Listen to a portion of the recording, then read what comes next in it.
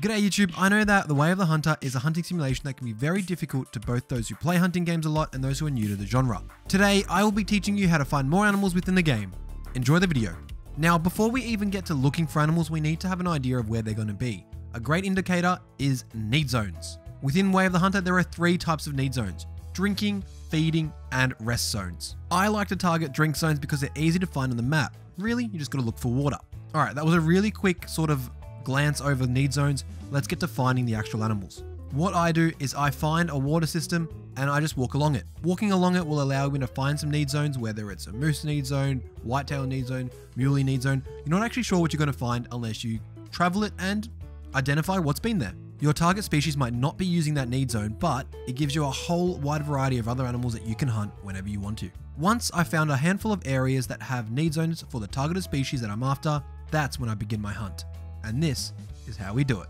Number 1, look at the time in which your animal will be going to that need zone. It is within the encyclopedia. This is what it looks like. Once you know that, you can go sleep in any cabin or campsite and begin your hunt. Now, first thing I'll do is drop a pin on the location that should have animals, and I will run or drive up until 250 meters, and then I will start walking. From there, when I'm about 200 meters away, I will start crouching. You can have 2 different speeds within the game, whether you're walking or crouching, so keep that in mind. I like to use the slower walk from 250 meters away and then the slower crouch because for some reason the animals in this game are really skittish even on the lower difficulties. Another way to sneak up on animals, as funny as it sounds, is using the car.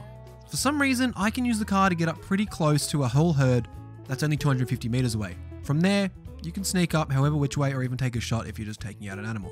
Usually I don't even hold up a rifle when I'm hunting though, it's more the binoculars. The reason for this is that when you're using the binoculars in the game, you can actually activate hunter sense and it will tell you a whole bunch of information about the animals. And in some cases, it will spot animals through brush and shrub without you even seeing them, which is actually pretty handy. That being said, it's very easy to turn hunter sense on and off. So if you want to use it, use it. If not, don't. But yeah, I make sure that I'm always using my binoculars to scout an area, as most animals within the game have 2 need zones of the same type. So there'll be 2 drink need zones for moose somewhere on the map.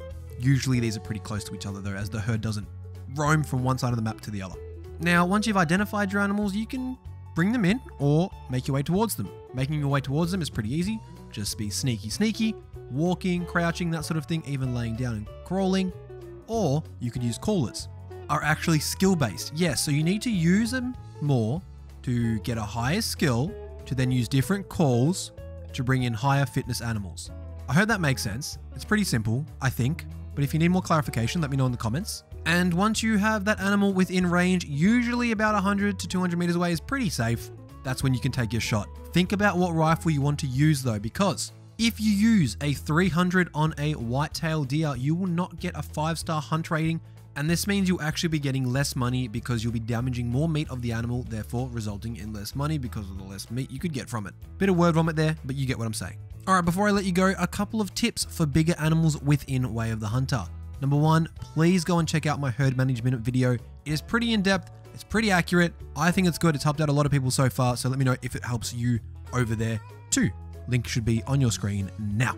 Also, there have been reports that bigger trophies seem to be more common on private land. So when you're able to get to diamond drill and those kinds of areas, get there as soon as you can. You can do missions which make it cheaper or free to hunt in these areas. Otherwise, you have to pay a fee, and you don't want to be doing that because money, especially early game, is actually really tight to come by, especially when you want to try to buy those better weapons like the 300, like the 308, like the 338, and so on. Before I let you go, we are aiming for 5,000 subscribers by the end of the year. You can help us out by hitting that subscribe button. That would be very much appreciated. Anyway, I gotta go. Bye.